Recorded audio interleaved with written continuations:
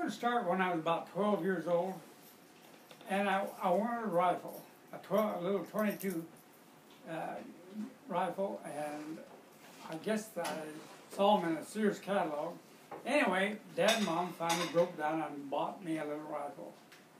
And I started shooting anything that would move. And later on, I took to the woods with the rifle and began on the squirrels. And I had an old black dog, Caesar, and he was good at treeing a squirrel, but he could never catch one. Because when a squirrel starts to run, he runs for a tree, but he never goes up the tree from the direction he's running because something would jump and pull him down.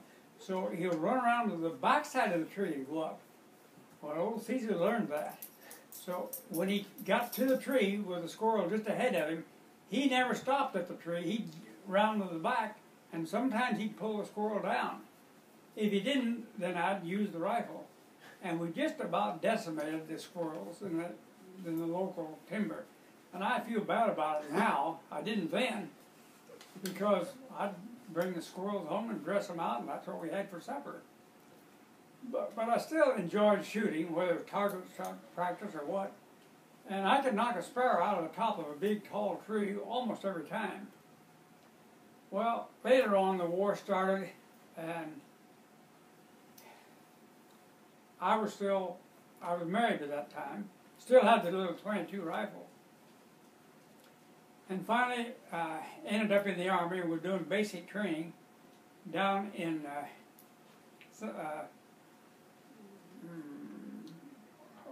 Arkansas, Fort Robinson, Arkansas. And there was a kid there. I was probably 21 by that time. And this kid was from Kentucky. He was 18. But he wasn't a nice kid. He was kind of a bit of a bully and a loudmouth. Anyway, he thought he was from Kentucky, where all the sharpshooters came from. So it actually finally boiled down to kind of a contest between he and me. We were the two top in the company.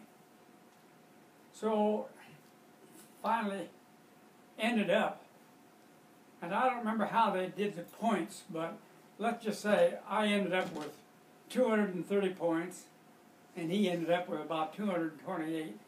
I beat him out, and he didn't like that at all. Anyway, I got because I was in the infantry, got this little badge. Everybody in the infantry wore one of these. But you'll notice there's an oak cluster around that. And that means there were three grades of expert, sharpshooter, well, and the other grade you just didn't know how to qualify. But because of my ability, I finally won the oak leaves as an expert.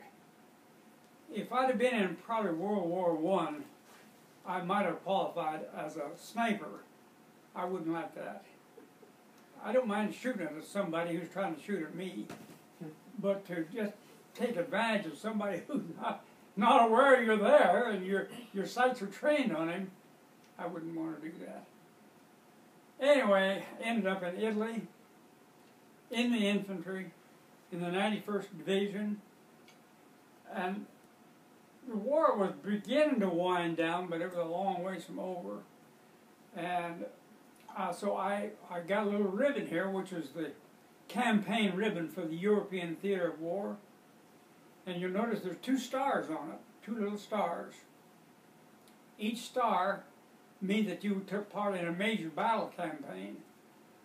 And a major battle campaign might last several months, but it usually occupied as a signal movement, either victory or defeat, but that kind of ended that battle in that sector. And so one of these is for the taking part in the Apennine, northern Apennine Mountains, and that's where I first went as an infantryman.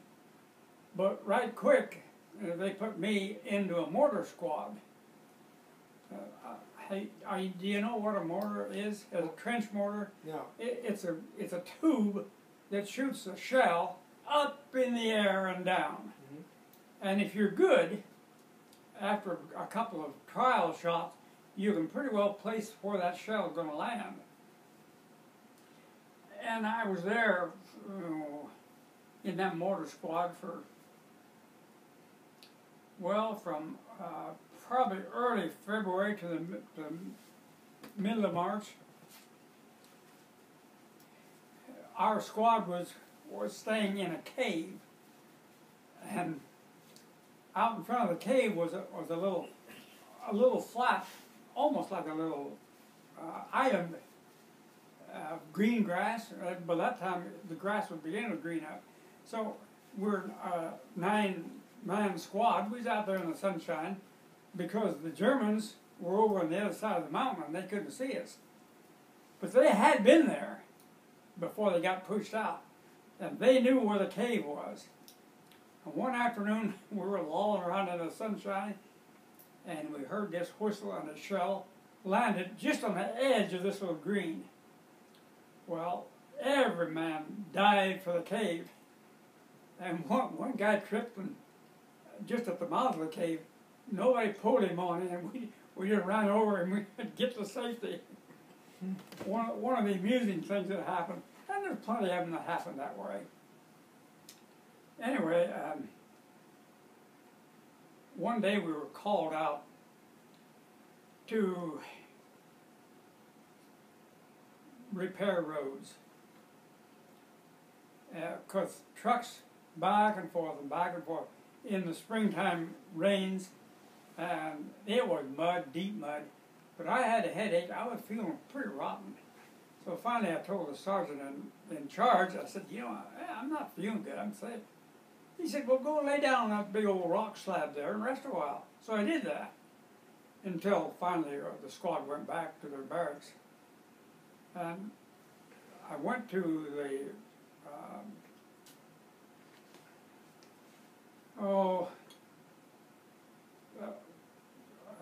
a field hospital, I guess. That's what they called it. And I was there a couple of days. They gave me aspirin and stuff and said, oh, you're okay to go back to the front. So I went back. But then I got sicker. And the reason, what precipitated the whole thing was our squad was called out to go up to take over a machine gun outpost up on top of a mountain. And I was feeling bad again. This is about a week after that first bout with the fever. But you can't say, well, I don't want to go, or I'm afraid I'm feeling not very good. They'd say, yeah, you coward. Well, so I went. And we hiked up seemed like about 2 miles, almost all the way up, and took over this machine gun emplacement for the night while the local guys who manned the machine gun went on a night patrol. Okay, so along about 2 o'clock in the morning, I'm sitting on the edge of the machine gun emplacement, all quiet, and suddenly a German machine pistol rattled off just below us. I could have thrown a stone in and hit somebody. But we didn't want to give away, and we knew they were searching for the machine gun. We didn't want to give that away. So we all just sat tight. And finally, I could hear German voices whispering to one another. They were that close. And finally they withdrew because they knew their position had been given away. Well, I was so sick in my stomach.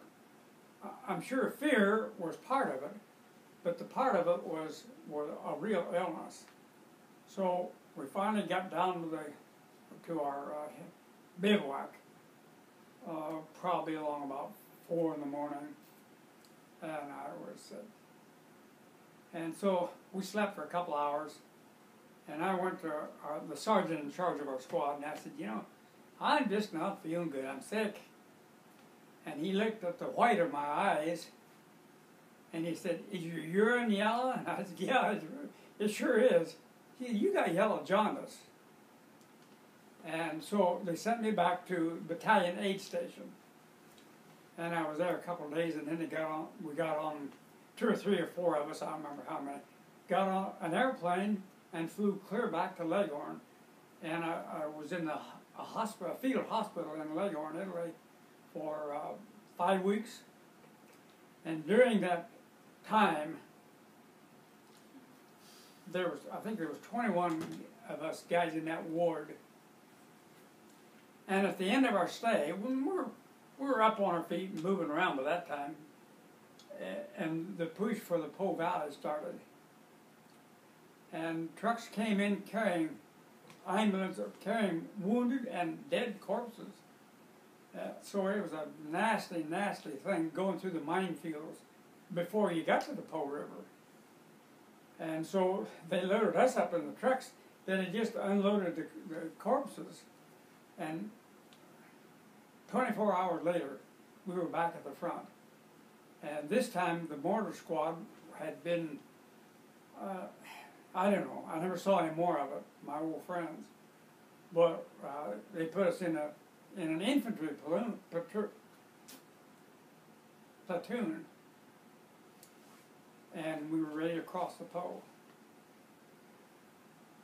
But the bridges were out, and the Po was in flood at that time. So how are we going to get across? Well, they found some old Italian who owned a boat, and so about 5 men at a time, or 6, would load in that boat, and he'd row us across, land us, row us back, and of course, immediately we were in enemy territory. And as soon as we had enough men, we started off. I think we're Highway 99, trying to make contact with the retreating Germans. They had been retreating across the Po Valley for, I suppose, 3 or 4 days, but they had sown the whole valley with land mines. So, with tripwire. So, if you stepped on a tripwire, the mine exploded, blew off a leg or whatever. And the guy who was my best friend, Harry Yuska, was carried off the field blind from a mine, and they thought he was dead, but later on he joined the outfit again. What happened, the guy in front of him stepped on a mine, and the mine blew sand in Harry's eyes and blinded him. He thought he'd be blind the rest of his life, but a few days later he just cleared up. So we got across and started out. This may sound like bragging, but I wasn't bragging. I'm not bragging. Because we reformed the first platoon, which was wiped out in the minefields. We were all new. And they needed somebody to head up the different squads and the platoon. So the sergeants and the first lieutenant were trying to find guys to fill in, and they came down to me, would I be first scout? Well, the first scout, in a line of march, he's out there in the very front. And I didn't want that, because the orders were go until you meet resistance. But had to go. So finally I said, well, okay, I'd be first scout if another guy who I had quite a lot of confidence in, and he was from Kentucky, an older man who had been wounded in the ankle by a machine gun several months earlier, but he'd come back. And I said, well, okay, if Pop Riley will be second scout, I'll be first scout. So there we are, starting down the highway and I wrote about that in one of the poems that you probably read the story or read the poem. So there we went. And of course we made contact. And except for God's intervention, I wouldn't be here today. You wouldn't be here today. for sure. And you guys, none of you would be here today. Because you're all born after I came back. Yeah, just Russ and Lynn. We were going down, entered into a little town, but a quarter of a mile back, we heard dogs barking at 2 o'clock in the morning. That's unusual. And got a little bit closer to town, and the church steeple started ringing a bell. And that's unusual. We knew it was signals to somebody, but we had to keep going. And it was kind of a town with just one main street. And at the end of the main street, on the left side, was the church. On the right side, another road took off. We came around the corner where, standing in the middle of the road, were I think it was 5 German soldiers. But they'd been giving up all along. They knew the war was over. But it's kind of like a rattlesnake. When you cut his head off, he'll still snap and bite you. And these German soldiers were dangerous. Well, we yelled for them to surrender. By that time, a sergeant and a lieutenant and a couple others had pulled up beside me. And one of the sergeants, who'd been around a while, he yelled at them to surrender. They didn't move. And then suddenly one of them turned and ran for the ditch. And the lieutenant just up and one shot from his little carbine, and the soldiers just rolled just like a rabbit. But then another one picked up his rat pistol and sprayed us. There were probably at least 6 or 7 of us in the intersection. But the sergeant standing right next to me finally got a bullet in the hip or in the leg. But we thought, at the moment, you don't have time to think much, but we knew that this crossroads was that they had it sighted in from the north, from the east, from the church bell, because often they put snipers up in the belfry. And the best thing we could do was get out of this intersection, which we did. And we lost nobody. Somebody started yelling for a medic because the sergeant, what was his name? Sergeant somebody from Iowa. And so they carried him off, but nobody else was hurt. And I don't know how we could have escaped, because that machine pistol fires, I think, about 3,000 rounds a minute. Of course, the magazine won't hold that much, but it's a terribly rapid fire. And he just sprayed us. How we didn't get, I don't know. But anyway, that was the end of it. We backed up and came around through a little field behind the stores, the shops, and the other 3 or 4 soldiers were gone. So that was the end of that. But anyway, that's the Po Valley campaign. We crossed the Po. We were probably, I'd say 30, 40 miles away from the Po. And eventually, after about 4 days, our tanks caught up with it. I think they must have crossed the Po on Bailey bridges. The engineers did a good job.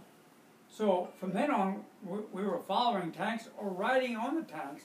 The Germans were retreating so fast that there wasn't much of a resistance put up at all. One evening, we pulled into a little orchard. I guess we were all just bone tired, and we were going to spend the night there, I guess. And on one side of this little clearing out in front of the orchard was a little open shed. And nobody thought to go and look in that shed. The 2 German soldiers had a small cannon in there. And our tanks came up. And suddenly, this one tank stopped right in the line of fire. And suddenly there was an awful boom. It was a direct shot, direct hit, and that tank burst into flames. And the tank driver and the gunner and who else, I think they were a 4-man crew, and they all boiled out, blood streaming, but they didn't get killed. Amazing that. And then something else that I guess I should mention. I think it was the day after that, and we'd kind of been paired up, the buddy system, you know, and I was buddied up with a short, kind of a squat Mexican from Arizona or New Mexico. I never did like the guy. He wasn't a brave man, as I found out later. But another night, we were bivouacked in a little wooded area, but there were Germans around, so we were told. So every man dug a trench, that's a little slit trench, and crouched down in it for about 3 or 4 hours sleep. And I had done an hour duty, then Sorrel was going to do an hour, and then me back another hour. Every hour you changed with your buddy. So when it was his turn, and I dropped off to sleep immediately, I was dead tired. And suddenly a burst of a fire from the sergeant's Tommy gun. And I jerked awake so fast, and I remember saying, "Sorrow, Sorrow!" I said, "You asleep?" "No, I'm awake." He'd been asleep. I know he had. He didn't hear a thing. Anyway, that was Sorrow. So the next day on the tanks, we were going on probably at a fast pace. And here come a German soldier along the road. He'd given up, you know, hand on his head. He'd had enough war. He came past our tank, and Sorrow spit on him. And I reprimanded Sorrow. That German soldier was twice the man that Sorrow was. And he was defeated. He's a brave man. You don't just spit on brave opponents, you know. But he did. So, a couple of days after that, suddenly the war was over. And I was alive. There have been times I kind of doubted would I make it. But then, I guess that's always in a soldier's thoughts. I don't know, that's enough war stories. How was it then that you celebrated the end of the war? Weren't you in the barn of an Italian lady? And well, Grandma had sent you something. Okay, so that would have been probably 2 months later, maybe. Yeah. And we had, after the war was over, we weren't that far from the pole, maybe 30, 40, 50 miles, I don't know. But then we moved up to the Gorizia area, and that's the last big town before you get into Yugoslavia. So we were in this Italian farmstead, and there was a barn, and it had a trap door, and there was a ladder leading up to the trap door. And I was upstairs writing a letter to my dear wife. I don't know what I was doing. It was in the middle of the afternoon. And suddenly somebody said, "The mail truck's here." So I was getting ready to go down and see if I got a letter. She wrote every day, she said. I didn't get them every day, but most every day. Every day but Saturday, because no mail went out on Sunday. Well, anyway, suddenly a soldier stuck his head up through the trap door. It was my best friend, Harry Yuska, the one who was carried off with blinded. The one that you thought was dead, right? Yep. And he was alive. I was so glad to see Harry. Actually, he came from a town of Tama up here in Iowa, and later, years later, went up and pheasant hunted on his farm, his dad's farm. But you do, you lose friendships. And another kind of interesting thing happened. But didn't Grandma send you some soups or something? What? Didn't Grandma send you some soups? some sweet. On the mail truck. Food. Oh, she does. Yeah, I did. Every once in a while. Did the Italian lady give you some of her twigs so you could make the soup? No. One of the things Ruth had sent was a little packet of dried Lipton soup. Yeah. Okay, so we decided, kind of a celebration. Our squad was all right there, and we decided to have a little party. And I had contributed the soup, and somebody else contributed that, and the other. And the Italian lady we asked her to make the soup with the Lipton packet. And you know, wood is pretty scarce over there. And here she and her daughter was probably 14. They broke up enough little sticks to heat the water to pour the soup in. Just enough sticks to bring the soup to not a boil, but hot enough to drink. Then the fire was out. And we insisted that they join us. They wouldn't do that, but they tasted the soup. And I can remember her, yes, oh, bueno, good, you know. So you started this story with Caesar, right? Caesar. Your old dog Caesar. Now end it with how were you received when you got home from the war? Well, don't remember when the war was over. General Livesey, when the European War was over, General Livesey agreed to send the 91st Division of Infantry to the Far East to help defeat Japan. And we'd won our war. And we were at a big parade ground down in Naples. And when he announced that, you should have heard the roars of disapproval and moans from, the whole division, which was 3,000 men. But our equipment was all loaded on board. We were supposed to go the next day. And then the atomic bomb was dropped, the first one. And so they delayed our boarding a day. Then the second one was dropped, and the war was over. So what are you going to do with it? You already got, I don't know how many divisions of soldiers and troops in the European theater. Our equipment was all loaded, they just sent us home. So once we got home, we got a 2-week extension, a 2-week furlough, and then a 1-week extension, which made 3 weeks. And I don't remember if it was that time or later, August. I was discharged on the 15th of November down in Alabama. Whichever one it was, I phoned Ivan, Ruth's brother, and asked him to meet me at the Burlington bus depot, I guess, which he did, and let me out at the road. Because I said, I want to surprise Ruth. She didn't know I was coming. But old Caesar was still there. And when he saw a shadowy figure coming across the lawn, he went berserk. And he was barking and growling and putting all kind of terrors into whoever it was. And just before, he didn't get close enough to bite.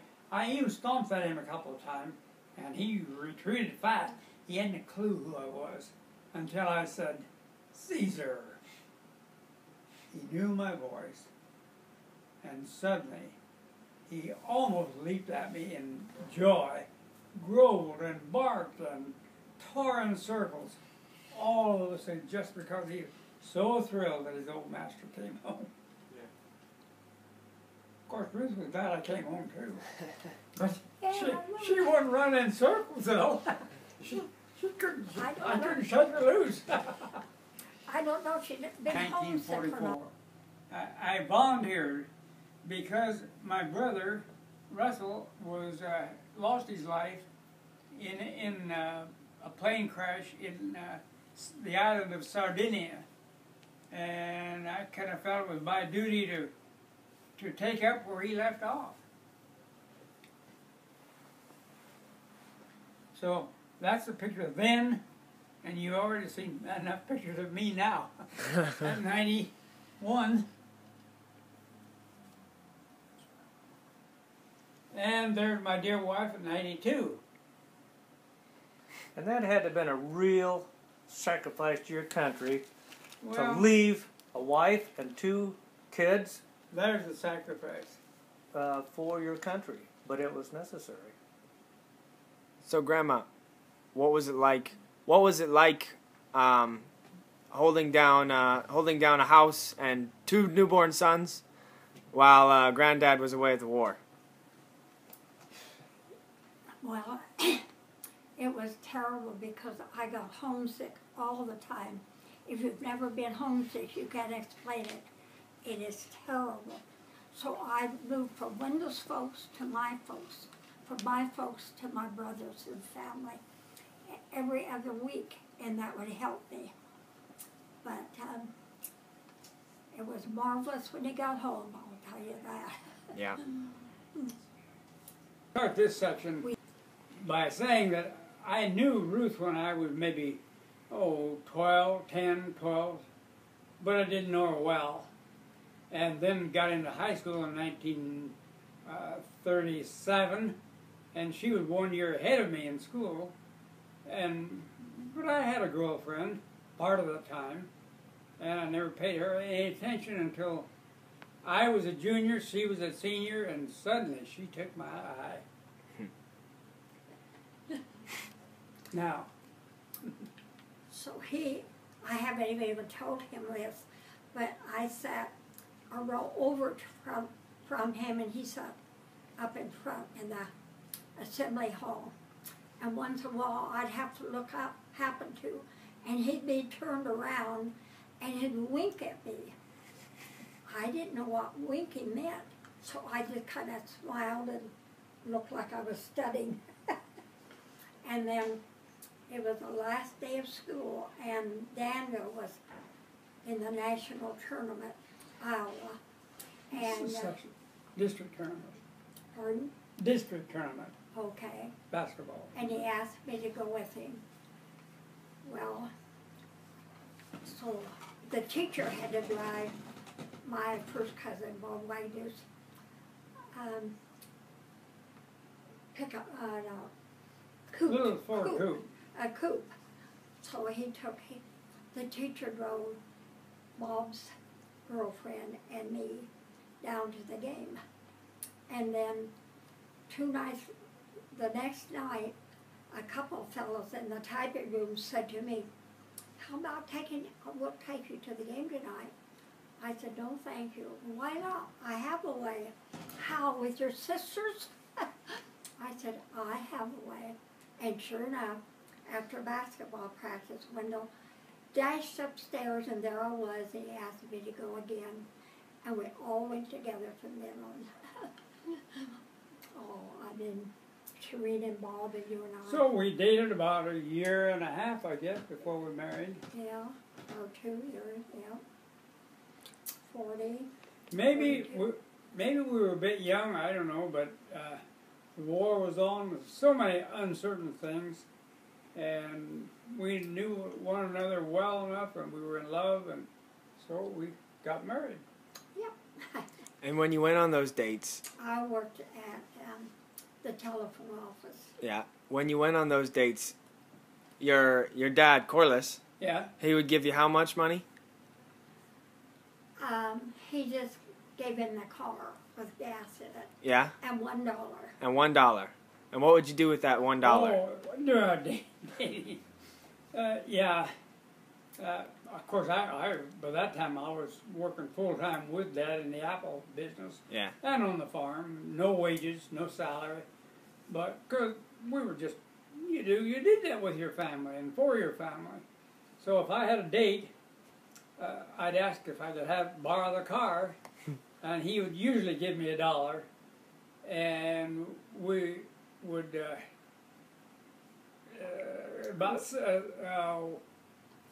the two of us could go to movies for 80 cents. And then we took the other 20 cents down and bought a pint of ice cream at the dairy bar and 2 spoons, and we that was our date. Mm-hmm. Ate out of the same thing. Really on the cheap. Yeah.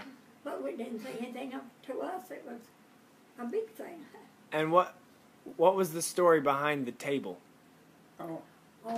In manual training. Well, that was his last year, and he had made a table, like to put in your kitchen, and a cedar chest, and something else. Cedar chest and a table, and I don't remember anything else. there is something else right now. It's gone. The table's still down in the basement. Yeah. And I had taken Marie down to school where I worked, and the principal said, "Ruth, I've got something to show you. Come on." So I went clear down in the basement with him. He said, "I've got to show you this. Here's a cedar chest, but here's a table that's been made, and I'm sure your knees will be under that table." And I didn't know what to say. I just kind of looked embarrassed and looked Blush. at it. I bet you blushed. And I don't think I said a word. But he was right. So that was the truth. That was the kitchen we had in our table. Our table we had in our kitchen, rather. Yeah, we used it for years. Mm-hmm. And then moved into this an old farmhouse, which was right here. And we lived there until from 42 until 51. 9 years we were in that old house. Yeah. No electricity, no running water. But I was happy that way. I never thought of it any other way. And then we got our other house built. And then you tore down the first house, right? And then it was over 100 years old. And then this house is right on where the older one was. And then tell us where you lived while you were building this house.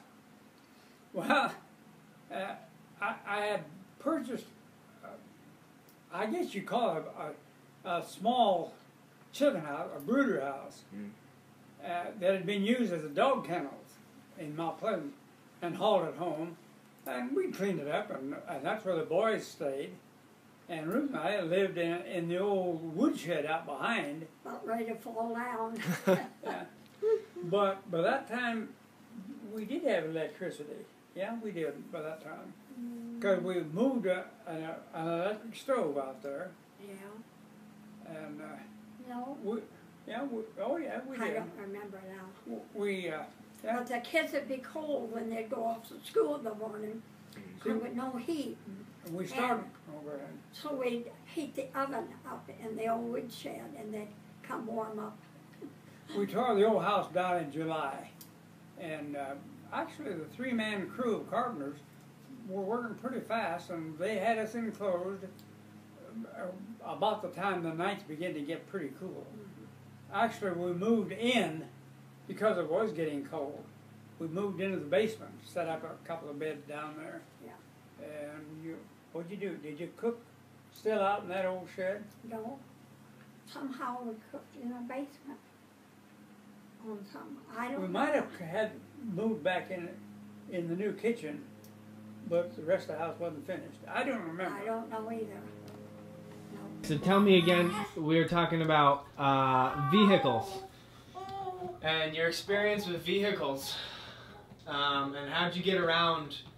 You're saying you used what? Well, the war started in December 7th of 1941, and I was a senior in high school, and of course gasoline was rationed, but farmers had all they needed for farming, had to have. So most farmers only had one tank, and they used farming gasoline for vehicle. but you couldn't buy only cars on the market were old cars. So we didn't have a car when we got married. We used my dad's car some and Ruth's car some. My dad, yeah. And finally, I found this old Model A Ford. After you got back from the war? Oh, well, before. Before? Oh, yeah. I don't remember that. I didn't go into the service until June of 1944. Uh-huh. And this was in 41. We were married in 42. Okay. So 2 years of, I don't remember when I bought the old Model A. But before that, maybe 42 sometime. And that summer, I ran a case baler for my Uncle Orrin, because his boy, he and his dad had the case baler, but Alice got drafted. And so Orrin asked me if I would run the baler that summer. So it was myself and twins from Middletown, McNeils, Keith and Kenneth. And so it was a three-man crew. One tied wires, I poked wires, and one of the twins, can't remember which did which. One drove the tractor. Pat Kelly was on that crew, so there must have been four of us. At least some of the time there were four of us. And I drove the old Model A to wherever. How old were you when you got the Model A? When what? How old were you when you bought the Model A?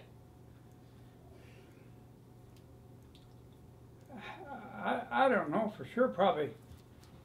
22 or 23. And how much did you pay for it? $35. $35? Wow.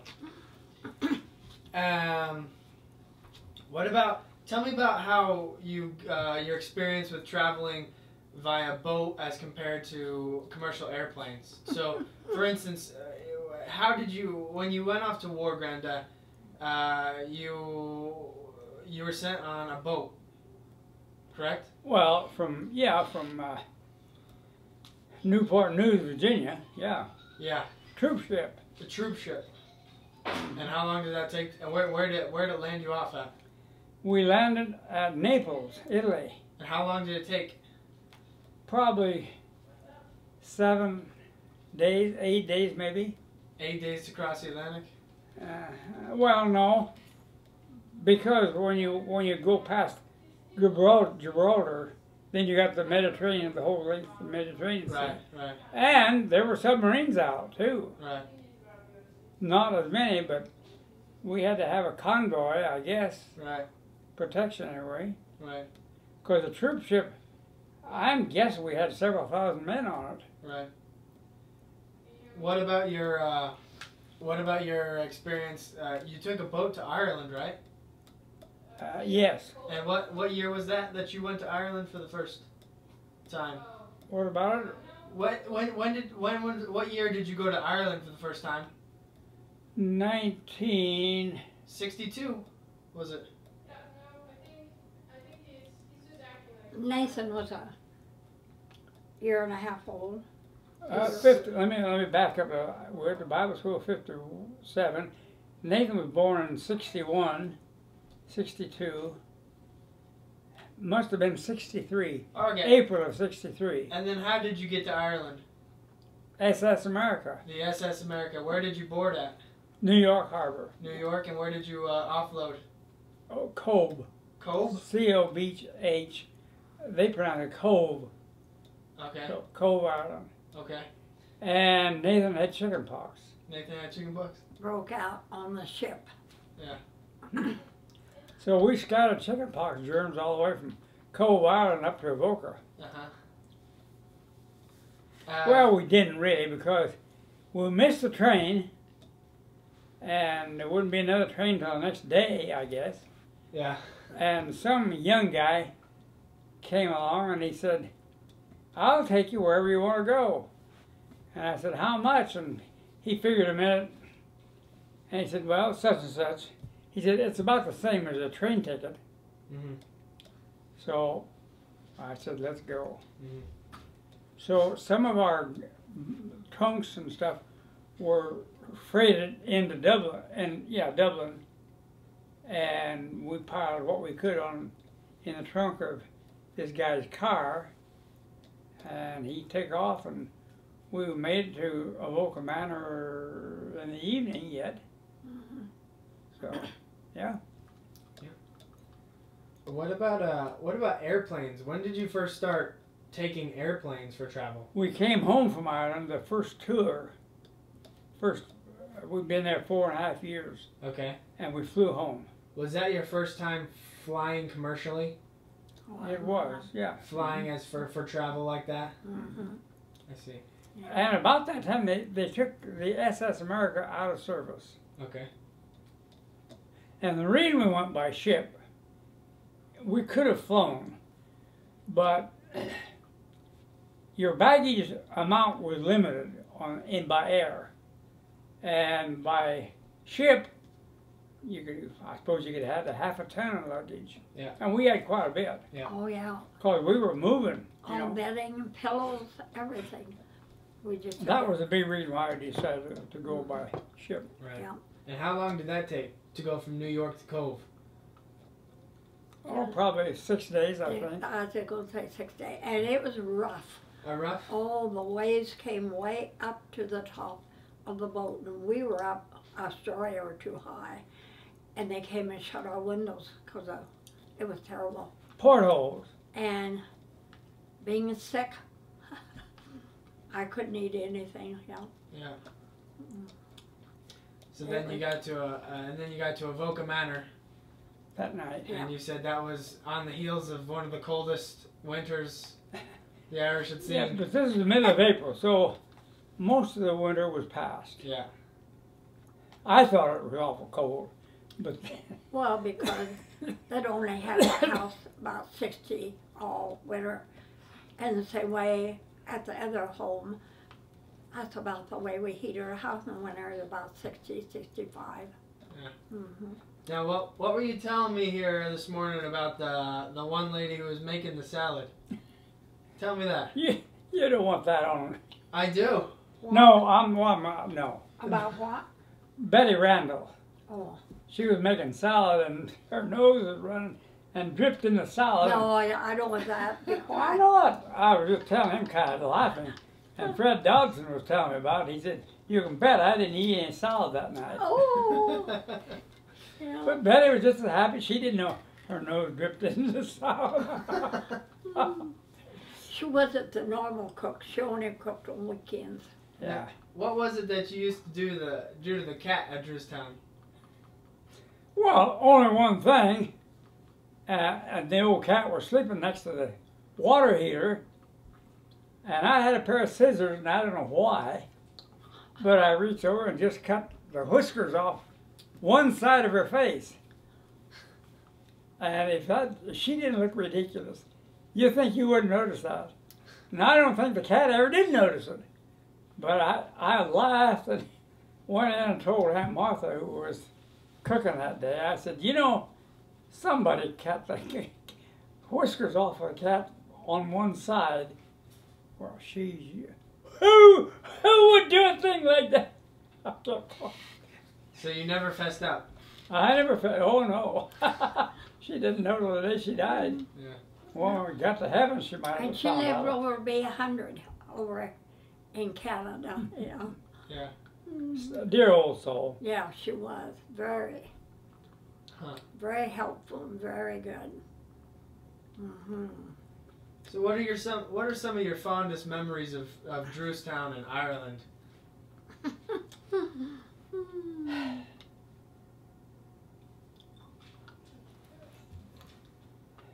I suppose adopting Trevor.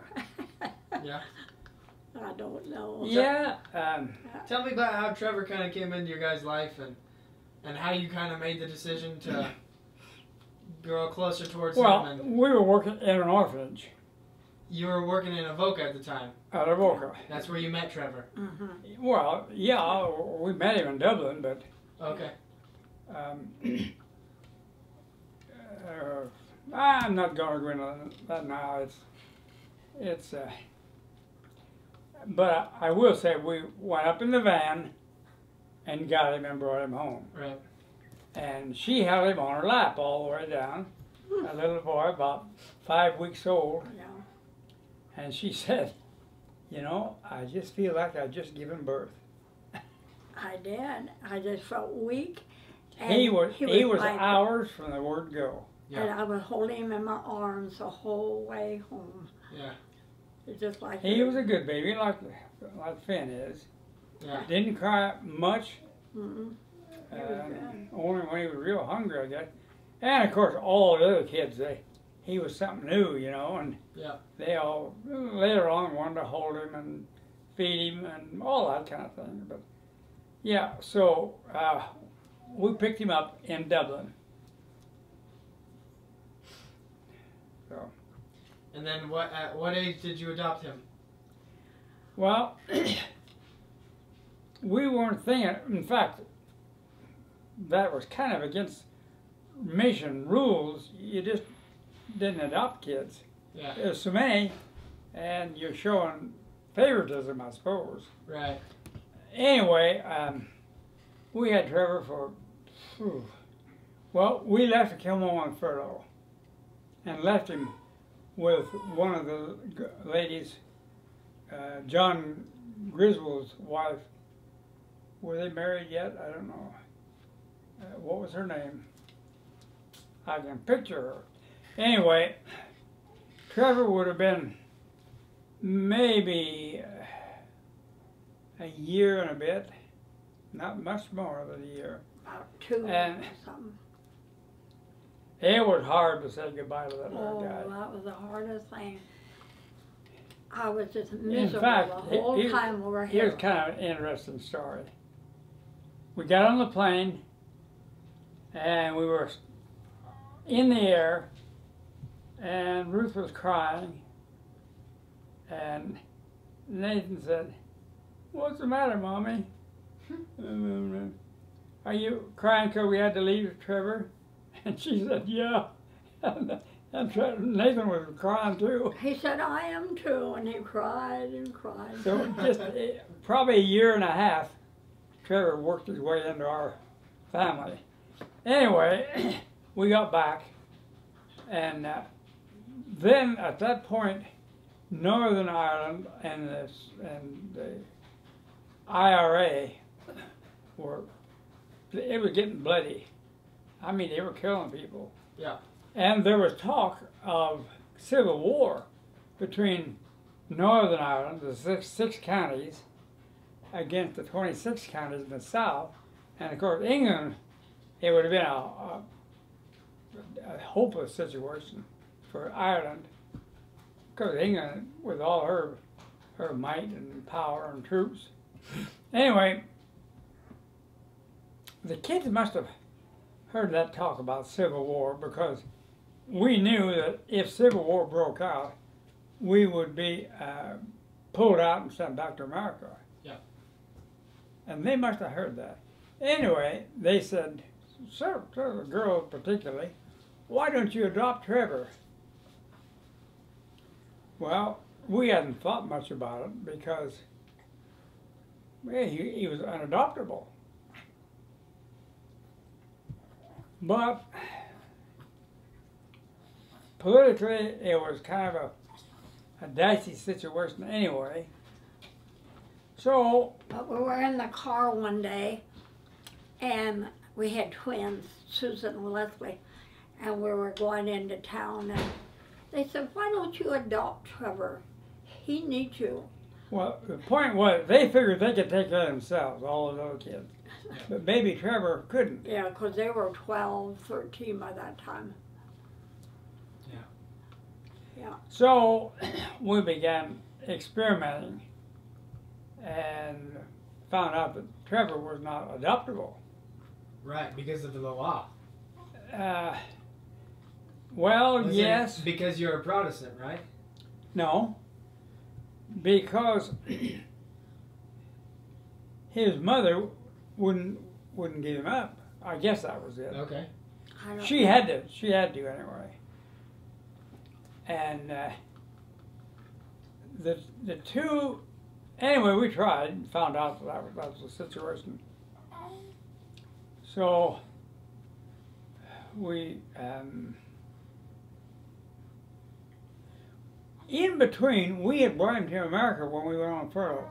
We were felt so bad with him the first time. We had to leave him. And so the next time we got permission from his mother if he could leave the country with us Yeah. as his guardians. Yeah. By that time he would have been 5 Yeah. or maybe 6. We landed in Cedar Rapids Airport. Dad and Mom met us, brought us home, arrived at Dad's house. Well, evening, let's say 6 o'clock. And the clouds and the lightning Yeah. and thunder. Trevor had a hold of my finger, just one, Yeah.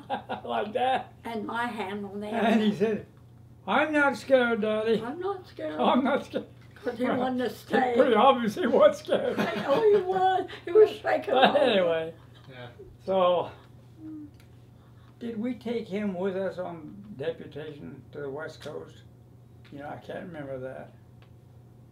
I don't either. Anyway, we had started adoption proceedings and then found out that the law said Catholic children must be adopted by Catholic parents. Right. Protestant children must be adopted by Protestant parents.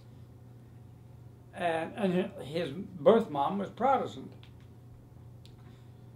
So when we were filling out papers, there was a caseworker who was helping us, and she wanted to see Trevor adopted.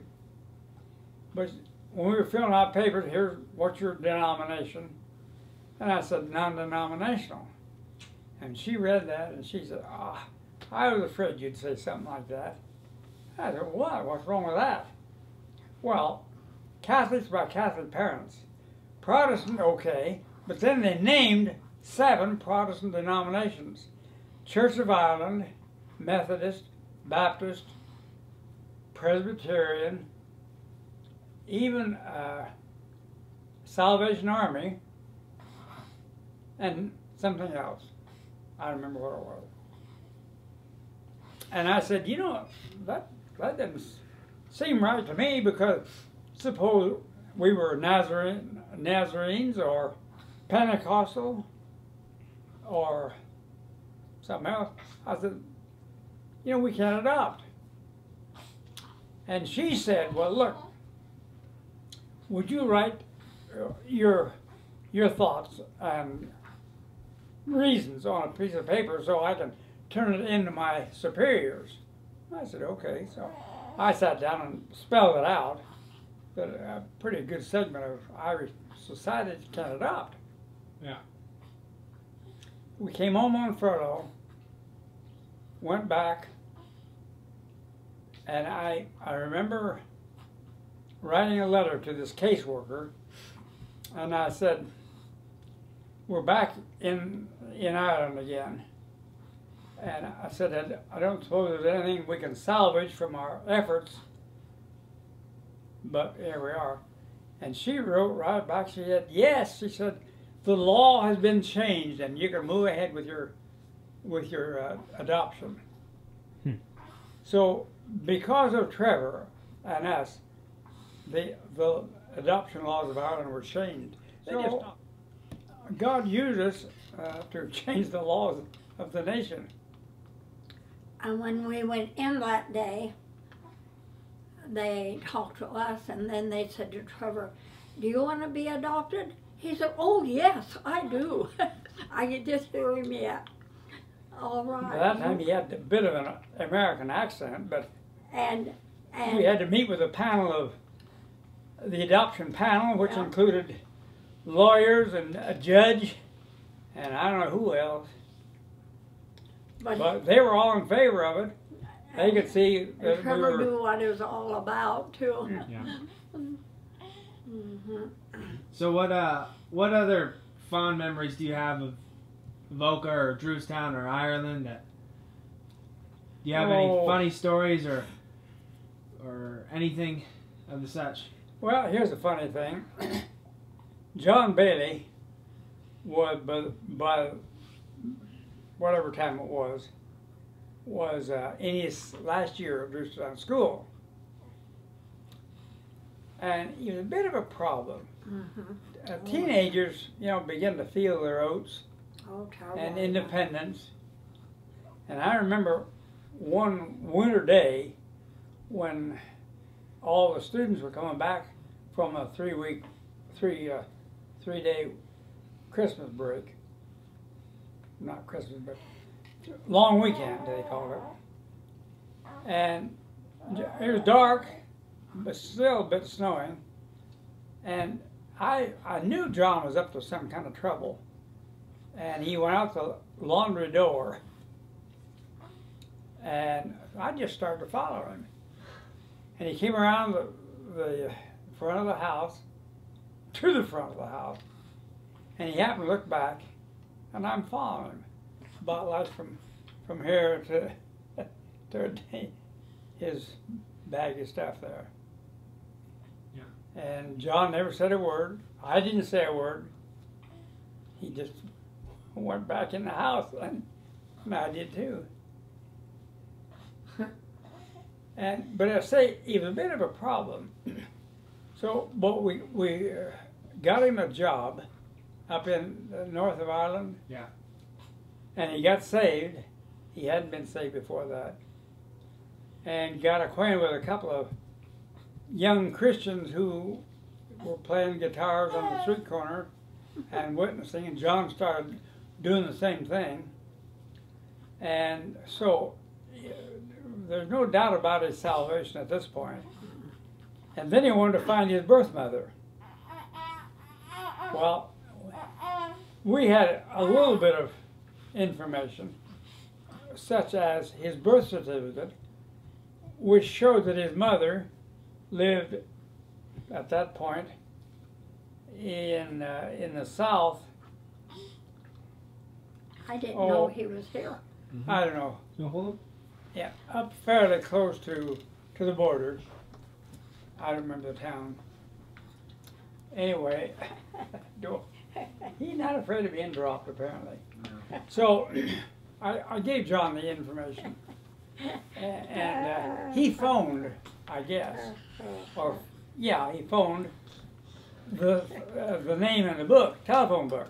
Yeah. And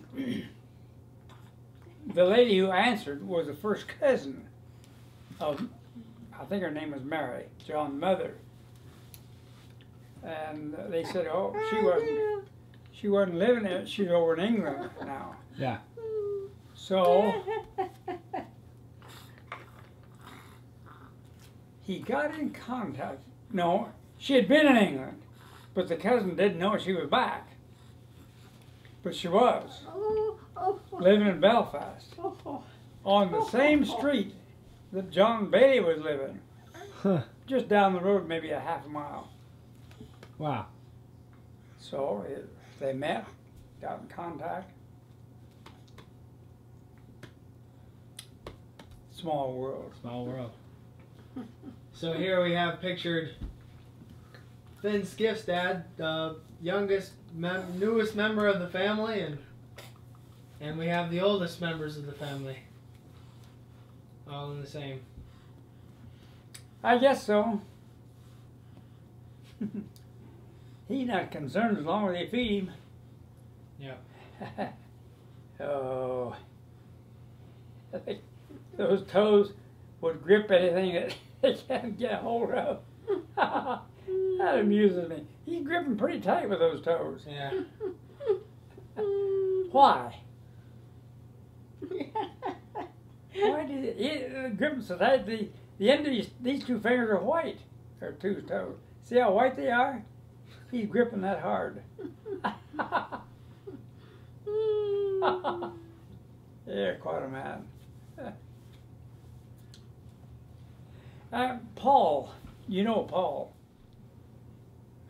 You want to hear about Paul Montgomery? Yeah, sure. Well, Paul was kind of a quiet lad in school, but he finished school, bad eyesight. Yeah. And the doctors, when he was a kid, we had him in a vocal minor, see, so we knew him from the age of 8. And the doctors had said that he'd be totally blind by age 20. But he kept enough eyesight to go to Drewstown School, which is the same as high school, and graduated, and got a job in Dublin, working in a toy importer store. Uh-huh. And the owner got pretty fond of Paul because he knew that some of the kids were stealing from him, stealing stock. And he wanted Paul to kind of keep track of them. I don't know if he ever squealed on it or found out anybody. But Paul worked there about 2 or 3 years and lived in a big boarding house with other boys, apprentice boys. And then decided that, or he felt the Lord calling him to Bible school. And he said something to the boss. He said, I think the Lord wants me in Bible college. And the boss probably wasn't very interested in that. He wanted to keep Paul because he could trust him. Yeah. But Paul, anyway, finally resigned and got accepted at Prairie Bible College in Alberta, Canada.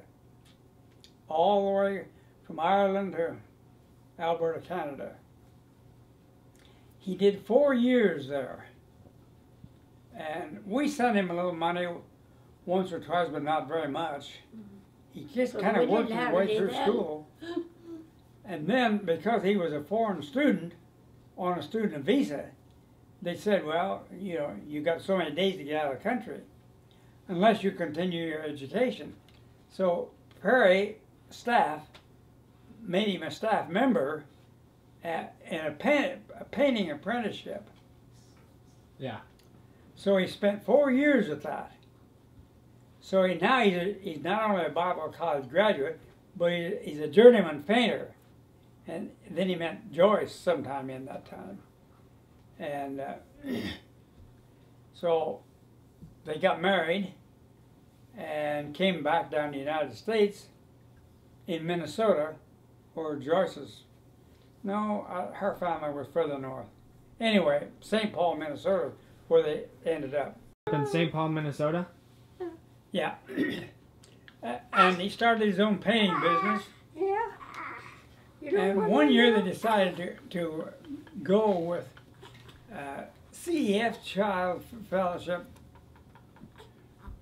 CEF Child Evangelism Fellowship, and went to Switzerland and worked all summer long, free of charge, painting, glazing some windows and stuff, in an old castle-like thing that CEF owned.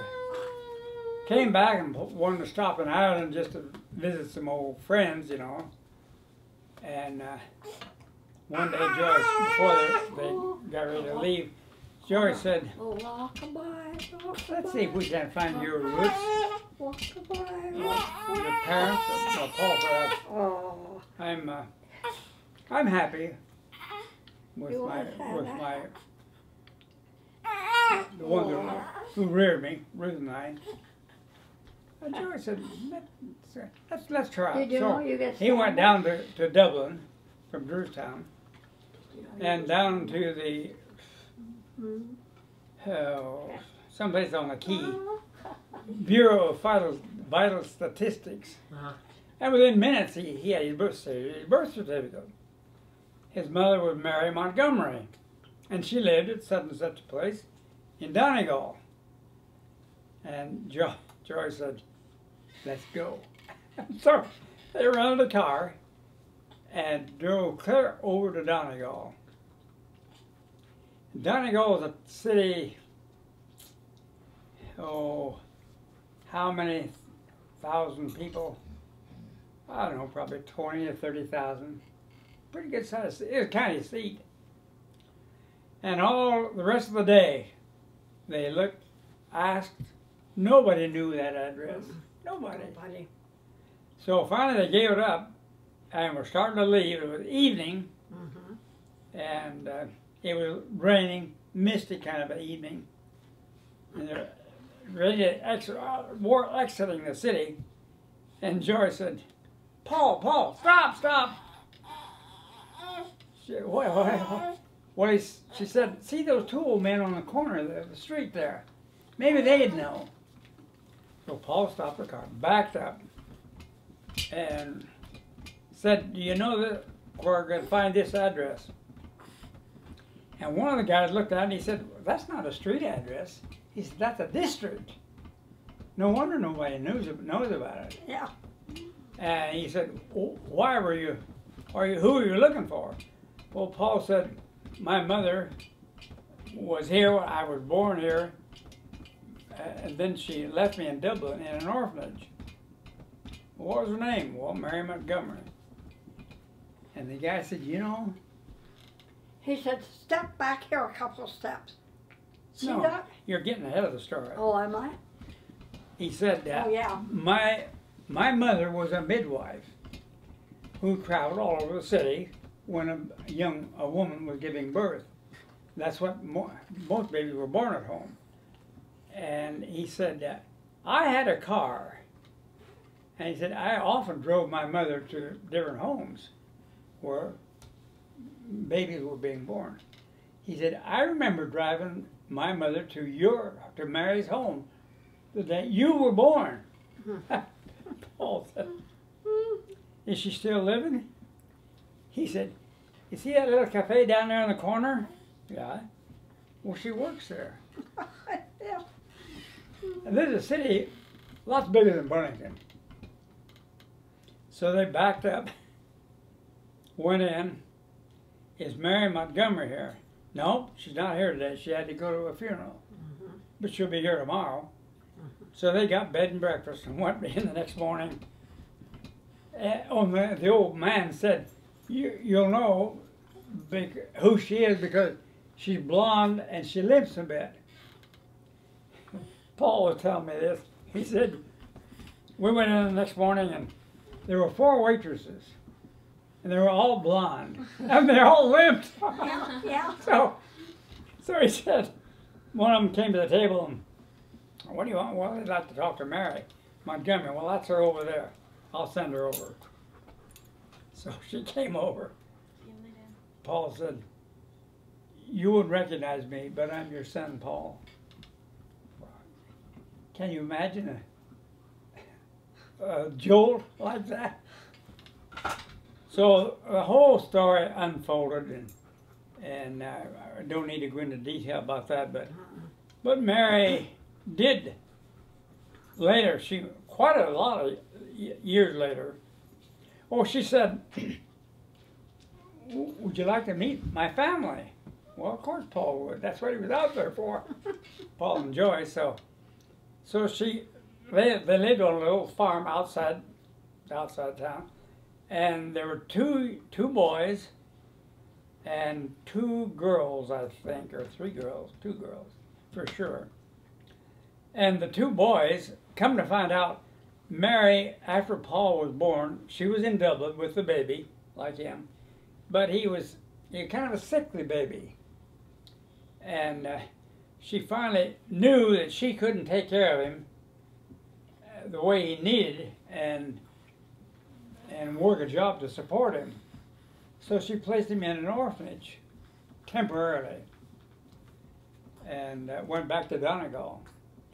And in Donegal, she became, her sister, I think, had married a guy, and then she died and left him with 2 boys. And Mary moved into that situation, didn't marry the guy, I don't think they ever did, but she kind of reared the other 2 boys. And then she did get married because she had 2 of her own girls. Yeah. And one of the boys said to Paul the next day, he said, you know, I feel awful that your mom put you in an orphanage and then reared my brother and me. And Paul said, you don't need to feel sorry for me. He said, I was reared by some people who loved me and gave me. He said, I'm a college graduate, and I got a good job and a wife and at least, I think, 2 children by that time. So, almost the end of the story. Yeah. So, I think we've heard about the war. We've heard about some childhood. We've heard about Ireland. You know, we're gonna have this video for years to come, and I'm sure many people will find joy in hearing some of your stories. But if there's one thing that you would just kind of like to leave it with, if you know, speaking to the current generation and the generations to come, you know, speaking to Finn, who's on Grandma's lap, you know, what's kind of one thought you'd like to leave us with? Well, there's a lot we could say we're thankful for, but one thought that permeated our life for a long time is that God is in control. And He's led us in ways that we never could have imagined, and still is. The Bible said our times are in His hands. That is, our years, our months, our days. And He knew the day that I was going to be born, and Ruth too. He led us together, God did. And He gave us the family we have, and our great-grandsons. And so we trust Him completely. So, do I fear the coming evil days that the Solomon wrote about? He called them evil days. And the evil days come. Ecclesiastes chapter 12, anyway. No, I don't fear those. I don't fear. Eternity's got to be so much better than this. And I'm limited now. I still got this cane. And I use it because I'm not too steady on my pins anymore. And my leg hurts a lot. But that's all in God's plan, too. I mean, He could have kept my leg from going bad. So we're confident in God's care and provision.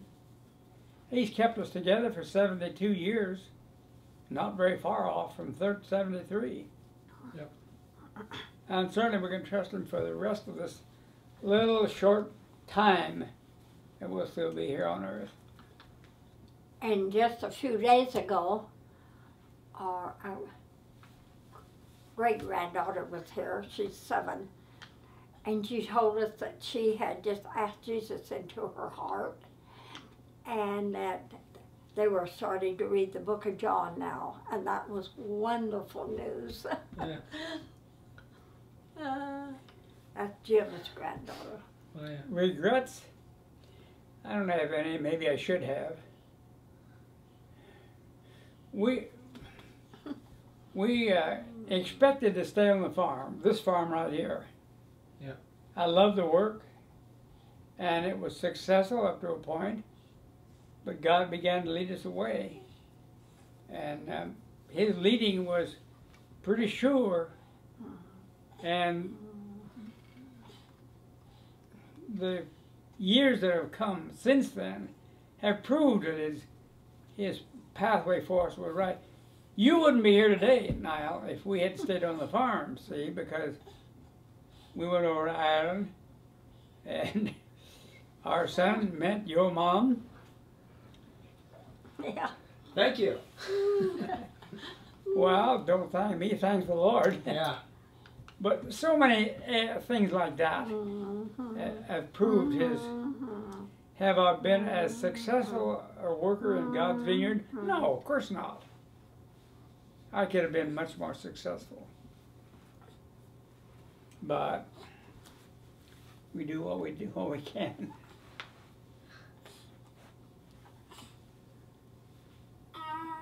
Yeah. So God has so ordained humanity in life that we old ones pass off the scene, and we leave things in the hands of somebody like that. Yeah. And you, Niall.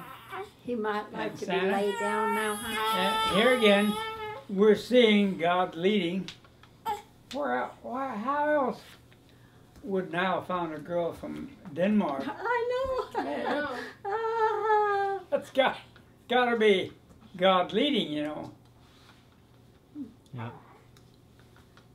I guess so.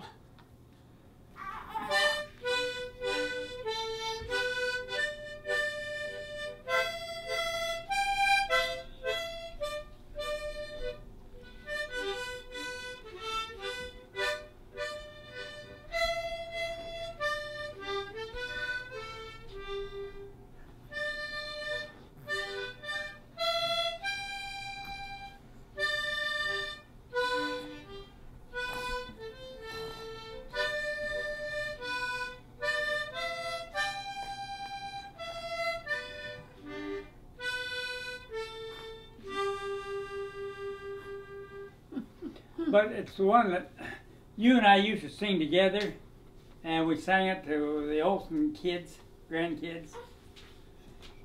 Precious, Hmm? Precious Olsen, no. Um, Yeah, but I don't remember what it was. Faith Olsen, Precious Olsen, and Yeah, but I don't remember what the song was. the Crayon Box. I forgot that. Mm-hmm. I don't know how it goes anymore. I don't know. I can't think of that one. I can't think how it goes. I remember how they always wanted that song, yeah? I have no idea. It'll come to me in a minute.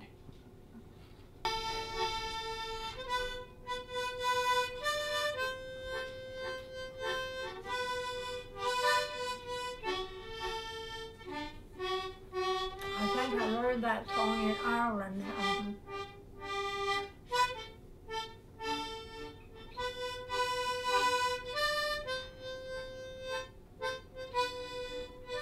And the colors that reminded me of Jesus when he died. That red is the color of the blood that he shed.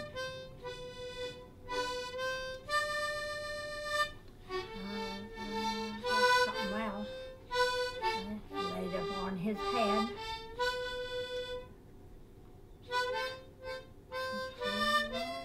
In him did dwell. And something for the Christian. I've forgotten that. That.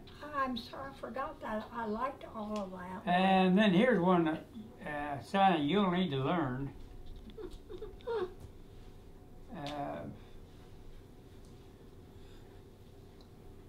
A Bobby turnip nose.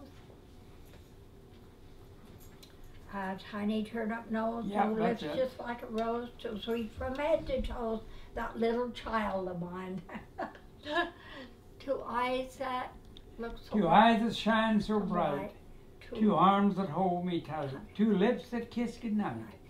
that little child, boy or girl. No one will ever know just what his What his coming coming has has meant. Because I love him so, he's something heaven has sent. He's all the world to me. He climbs up on my knee. I know he'll always be that little boy of mine. I used to sing to each one of our kids that song. I forgot. And we taught that to Andrea, but I don't think she uses it. Yeah.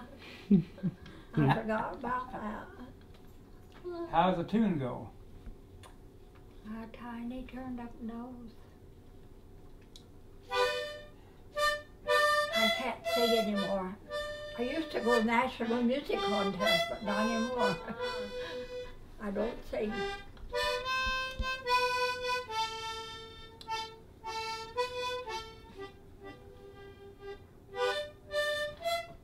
arms that hold me tight, to lips that kiss goodnight. I know he'll ever be.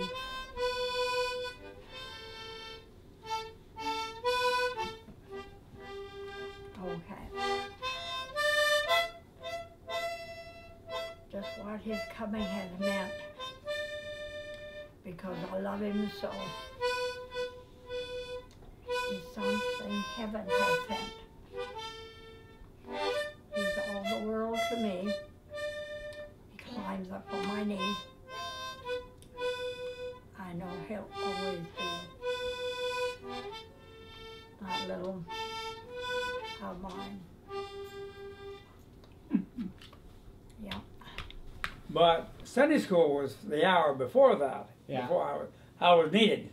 So I had this harmonica in my pocket, and I pulled it out and started down the hallway, down the basement, to our Sunday school room, and I was doing.